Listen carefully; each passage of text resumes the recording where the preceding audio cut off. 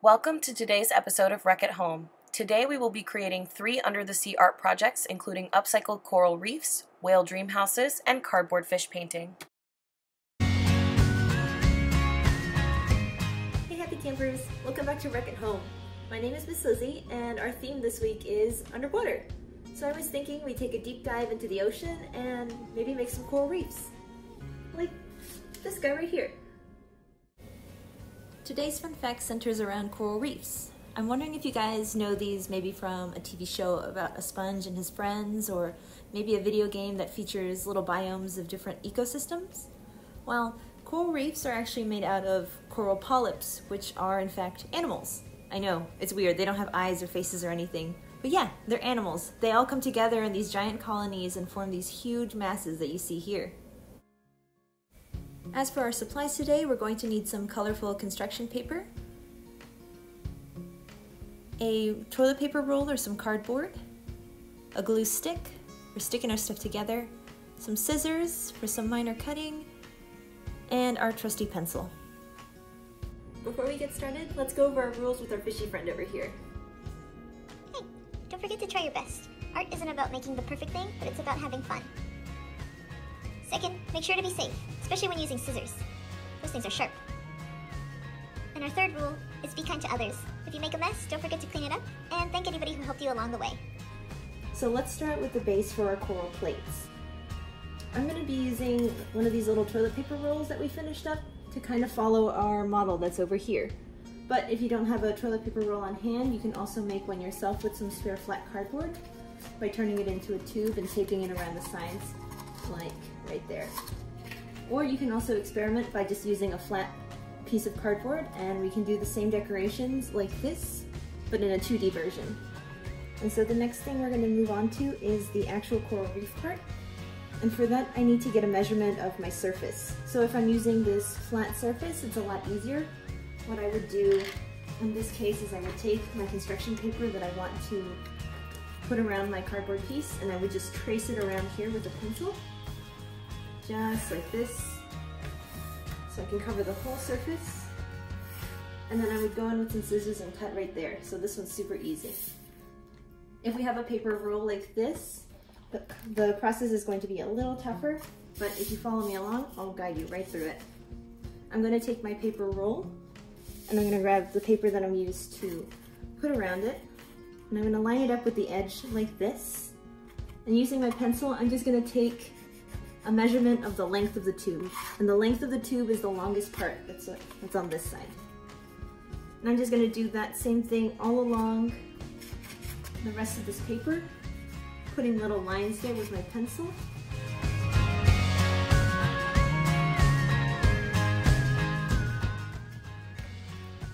What I'm going to do so I can have a nice straight line, because I don't have a ruler on hand, I'm just going to take my paper and fold it along the markings I did.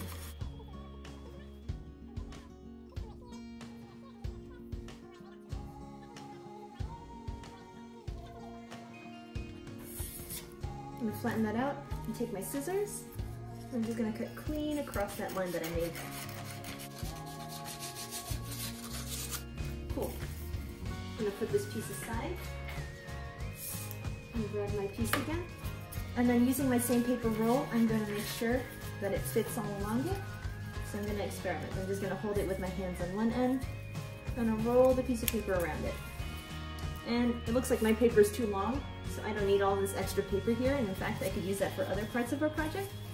I'm just going to make sure that this end of the paper that's connected to the roll is going to touch with some more paper on the other end.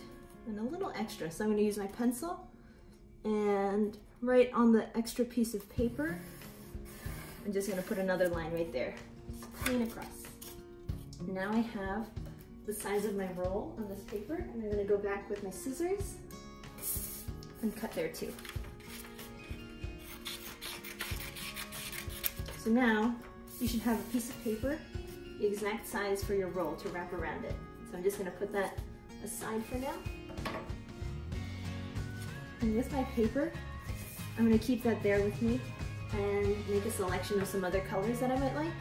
So here I have some yellow, orange, and blue pieces of paper, And these guys are going to make up the coral plates of our coral reef here. Before I move on to just showing you the next step, I want to break down how this thing works. So I'm going to take my old example here and I'm going to cut this thing open. And I'm going to show you what went into this. So this is the flat version of the project. And how I did that is that I stuck through these individual coral pieces, which are just ripped up construction paper, and so I can take that out right here so you can see it. And so these guys are just individual cut up pieces that we're going to do later. And this is the same piece of paper that we have down here essentially. I don't have a tube in there, and that's how I found out this was much harder to do straight onto the surface that we're working on. That's why we have this thing instead. So let me take this away from here and replace it with a new one. Now we got our little fish friend here. So to get started, I'm going to take the piece of paper that I cut, and I think I want to plan this one a little more than I did my old one here. So I might want to take my pencil and maybe decide where I want my corals to pop out of. So I'm just going to plan out some lines. Maybe I want to do a cut here, a cut here, one here.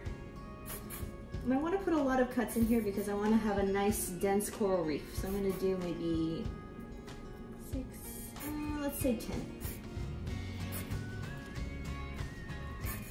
There we go. How many do I have? 1, 2, 3, 4, 5, 6, 7, 8, 9, 10. Just as I planned. And so it's super easy to cut a piece of paper as opposed to a roll of tube. So that's why I thought this way would be a lot faster and easier. And so I'm just going to take my piece of paper and kind of fold it in half lightly, not too hard. We don't want to leave too much of a line. And I'm just going to cut a little slip right there, following the line I drew earlier.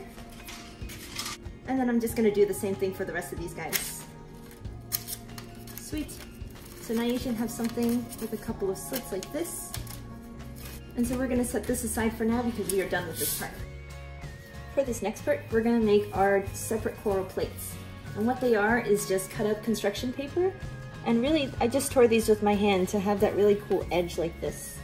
So I'm going to take my big construction paper and just start tearing some strips for myself. And I'm just going to eyeball it, but if it helps, you can also give yourself a little bit of a pattern on the back so you can make sure that you're trying to aim for a specific size. And I like to make sure that I have this little ridge area here so I can put it into my paper later. And so just with my hands, I'm just going to go in and tear around that line I made. Not really worrying that it's perfect, but so long as we have something that looks like that shape. Just like that, and there we go. And I'm just gonna make a ton of these. I'm thinking if I have 10 holes there, I wanna put 3 little pieces of coral, so what's 10 times 3? I think that's 30, right? All right, so we're gonna make 30 pieces of these construction paper things.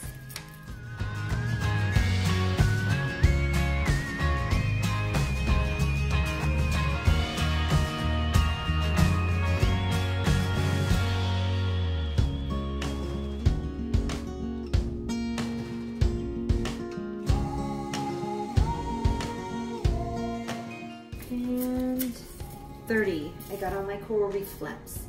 All right, so now that I have these guys, I'm gonna keep them along with me right here. I'm gonna move away all my scraps so I don't have all this stuff cluttering the area.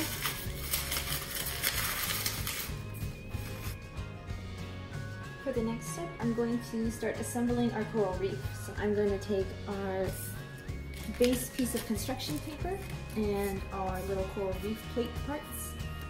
And if you have double-sided construction paper, this isn't going to be a problem for you. You can just start putting in your coral reefs into the little holes. But if you have this two-tone paper like I do, that's white on one side and colorful on the other, same with your coral reef parts, you're going to want to make sure that your color part is touching the color part, and then you're going to slip your coral reef piece into this part so that when you bring down your piece of paper later, your little flap is face up with the color. So I'm just going to start doing that for all of my pieces, and I'm going to mix and match them so that they're nice and colorful on each one. So I'm going to pick these 3 for this part, bring them together at the end, and I'm just going to slip them through one of these little openings. And if you want to make sure this is nice and secure, I'm going to recommend that you put some glue on the inside part. So whatever you designated as the interior part of your coral reef, you're going to take some glue and put it on the little interior flaps. So I'm going to glue down this blue piece, I'm gluing down my yellow piece, and I'm going to glue down my orange piece.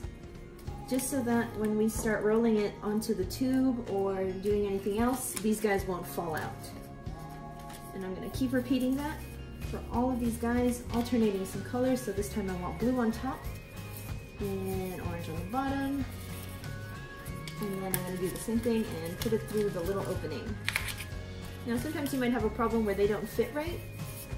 Feel free to always go back in and maybe make the inside ridge a little thinner for some of these guys. There we go, that's a good fit. Then, like I did before, I'm going to pull these guys up and put some glue on each of these little guys so that they're nice and stuck down. This is a good spot to pause the video while I finish the rest of this off camera.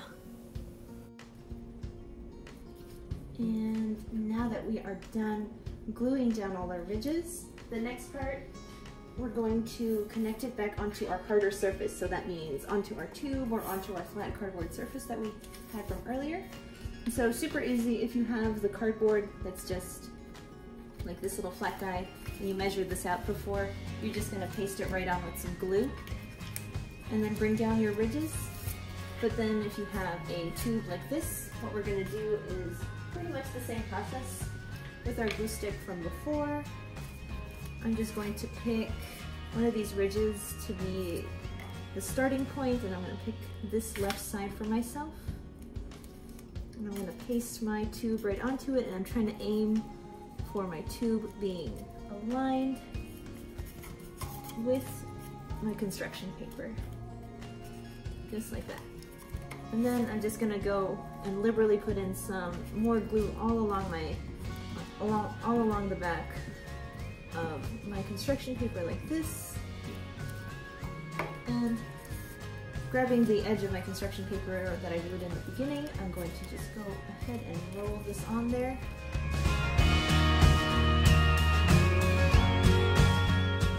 Alright, awesome. So you might have something that looks like this weird mess of paper for now. But to get our coral reef part, all we're going to do now is, starting from the bottom of your coral reef, is start bringing down some of these flaps. Just with your fingers and gently bringing these guys down so that they create something like this flat ridge right here. And you just go all around, bringing them down. And if you glued everything right, it shouldn't be popping out, but if you want, just in case, put your finger at the bottom of the ridge and then just bring them down. And just like that, you got yourself a coral reef. If you want to make the project a little more challenging, you can definitely add more of these coral reef pieces to make them fuller and more beautiful coral. And if you want to keep it a little easier, stick to 2D for a little bit. Thank you guys for tuning in. See you next time.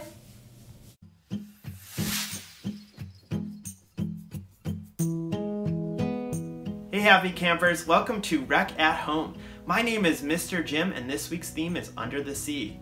We are going to be making our very own dream houses inside of a whale, just like the whale that I'm inside of right now.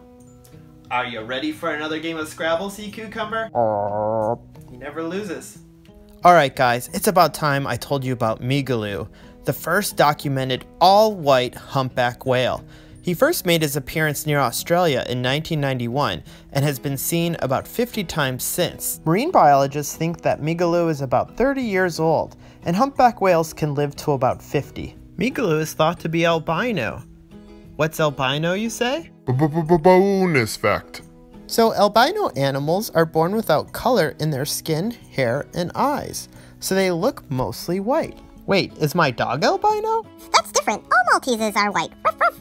Because he's so recognizable, scientists can better understand how whales travel the oceans, because he's just so easy to spot. If you'd like to learn more about Migaloo, he has his own website and even has his own Twitter feed. I even have 10,000 followers.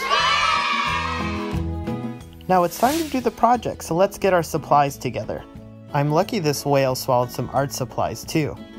First, you're going to need some paper. It can be any size. Just make sure you're using thicker paper if you're using watercolor. Next, you'll need a pencil to do most of your drawing. A Sharpie is great to make your lines darker, but remember, Sharpies are permanent, so ask permission first.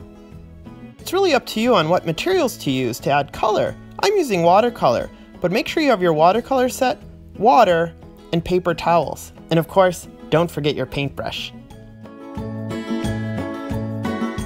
The first thing I have to do is draw my whale. You could see here, I just looked up whale cartoon on the computer and this came up. That's going to be my inspiration.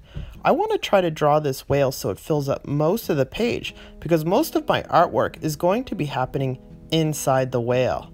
Now, I'm drawing not too dark just in case I make mistakes, which I probably will, because if I do that, I'll be able to erase a little bit easier. So, boys and girls, this took me a lot of time to practice. This may take you 2, 3, 4 times until you get it right, and that's okay. You can see I even made a mistake here, which I'm erasing. Mistakes are okay. It's part of every art project. Remember, nothing is perfect. It's time for detail. Let me draw the eye here, and then maybe some teeth. Everything looks better with teeth. Alright, now whales breathe through their blowhole, so let me add that detail on the top and I should be ready for my next step. Sharpie! Okay, so I have to be careful with Sharpie because it's a bit more permanent. I want to be careful not to get this on the table, my clothes, or even my hands because it's a little harder to wash off. I'm just going to go around the outside of my whale just so I can show a little bit more detail and definition. And the best thing about Sharpie is when it gets wet, it won't smudge. Okay, now time to design the dream house. I'm going to separate the inside into boxes. So watch this. I'm going to draw a line across and then each line going down will create a room. So I've already created 4 rooms of my whale. Now 5. Now 6. Look how easy that was. I just broke apart the space with some lines. Now I get to design each room. For this one, I'm going to draw my bed here, plus a ladder going up because it's a bit hard to reach. You can really use your imagination. Here, I'll add a ladder as well to get to that top part of the tail, which is difficult to access, just like in a real house. Alright, these wavy lines here, maybe that could be something interesting. You can really get creative here. And if you just draw boxes and different lines, before you know it, you will get something. Maybe this will be my kitchen, and I could add some detail. I'm drawing pretty quickly, but you can please take your time. This is actually the most fun part of the project. After designing my bed and kitchen, I really need to get the priorities down. So check this out. Here's my planetarium. Every whale dream house needs a planetarium.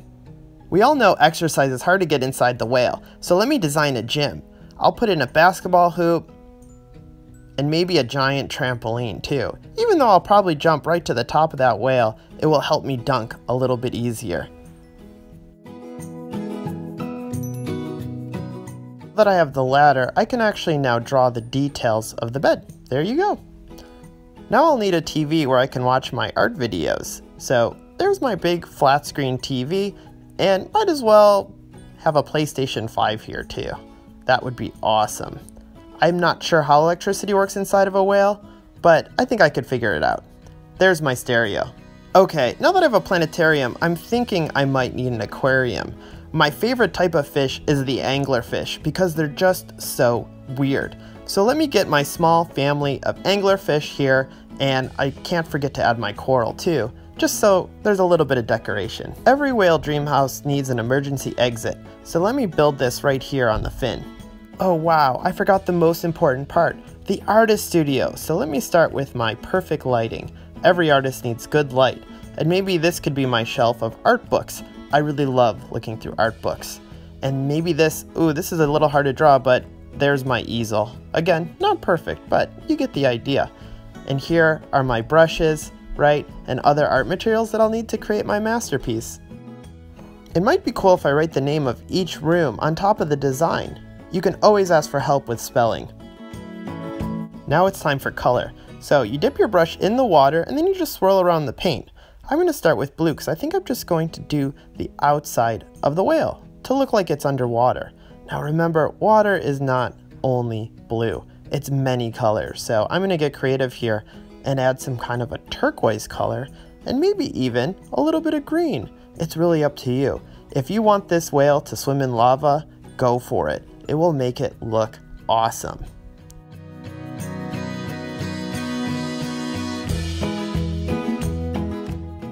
Wow, what do you guys think? I think it's just about done. Oh, you know what?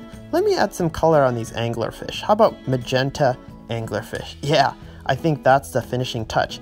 It's up to you how much you want to add. Remember, it's your whale dream house.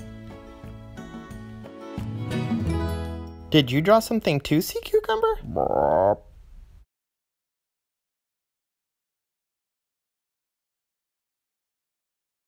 Hey Happy Campers, it's Jen again, and I can't wait to do this project with you. We're going to do cardboard fish painting today.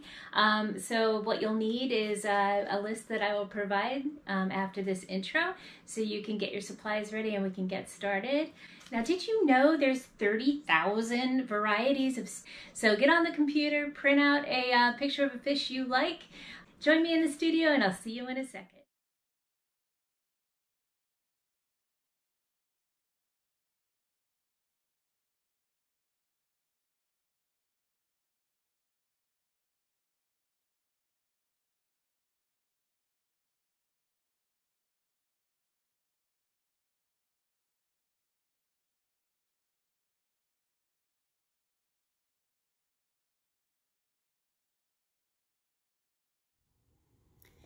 Hi friends, so let's go ahead and get started. So what you're going to need today are a picture of a fish. I chose a goldfish today, and a pencil. And if you have a butter knife, or if your parents allow you to use an X-Acto blade, that's going to come in handy, but only if your parents say it's okay. You're also going to need some brushes, a piece of cardboard, and with the cardboard you want to make sure that the lines of the cardboard go side to side, not up and down, okay? You're going to need a crayon or an oil pastel, and what I use is a sheet of aluminum foil with some paint. Now, the different types of paint you can use acrylic or tempera, no problem there. Just something that, that you won't be able to see through when you cover your fish.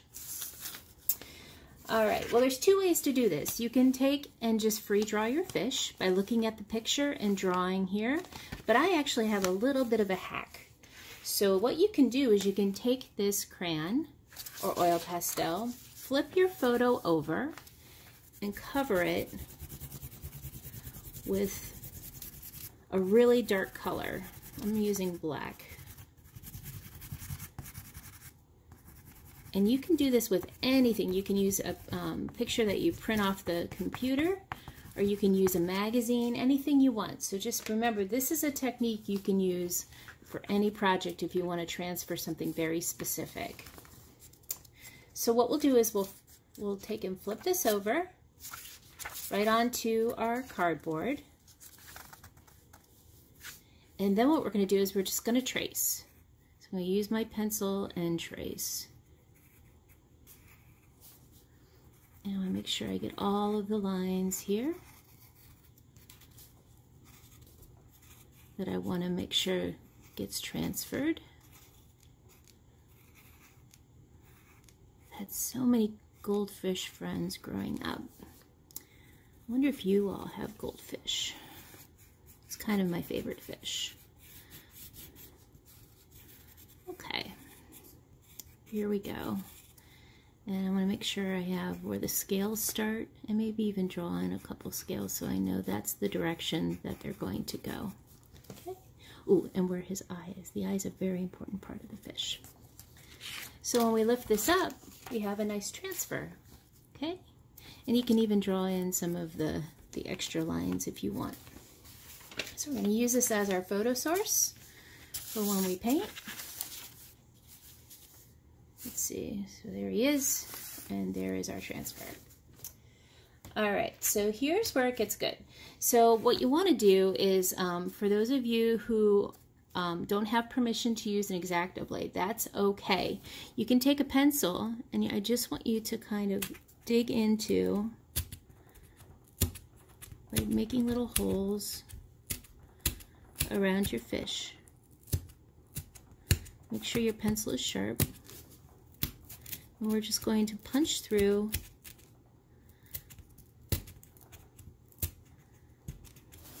the outline. Okay, and what we can do, just to make it go a little bit faster, is, well, we can even use the broken part. Even when a pencil breaks. And you're just going to tear this top layer off. And if you need an adult to help you, I would say it's a good time to ask for help on this step, at least to get the thing outlined and around. I'm also going to show you this with the X-Acto blade. You can also use a butter knife, which is better, but you'll see how much easier this is. You just make some cuts, and you just want to make sure you're always cutting away from your fingers. So see, my fingers are over here, and I'm cutting away.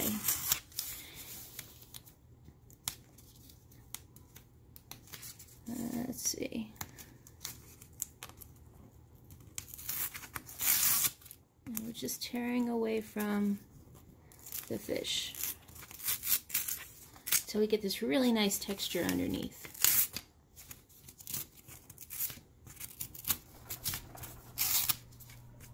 This step is going to take about 15 minutes, so we're going to speed it up.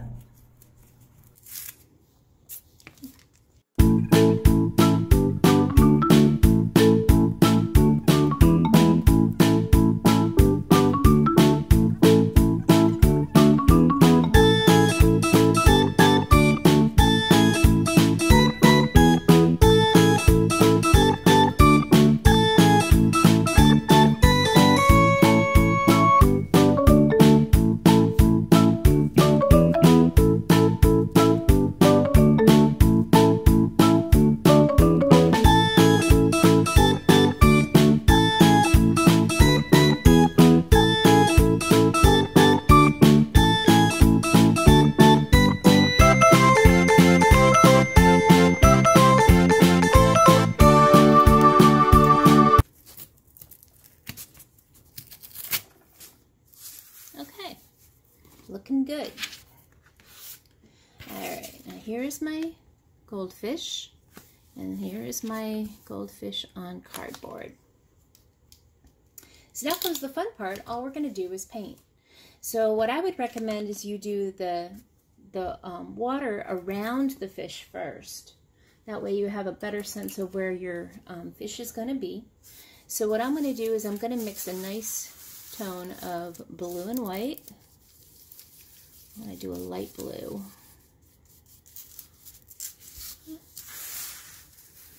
And I'm just going to fill in these areas.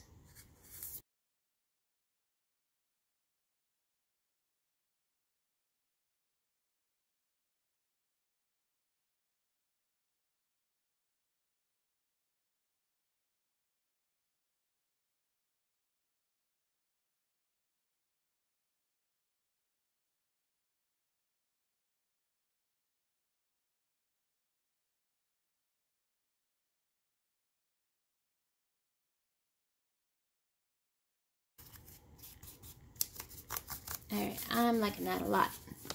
Okay, so now what we're going to do is you're going to put your larger brush in some water, in a water cup here. I forgot to mention you need a water cup to put your brushes in. And I'm going to take a smaller brush and I'm going to paint my goldfish. I'm going to use a little bit of red and yellow. Red and yellow mixed together. Does anyone know what color that makes? You guys are so smart. It makes orange. So I'm going to just paint little Henry orange And starting with a light layer because I want to add some other paint on top. But I know he's pretty much one color. And that's this really nice bright orange. Even gonna cover over his eye for now.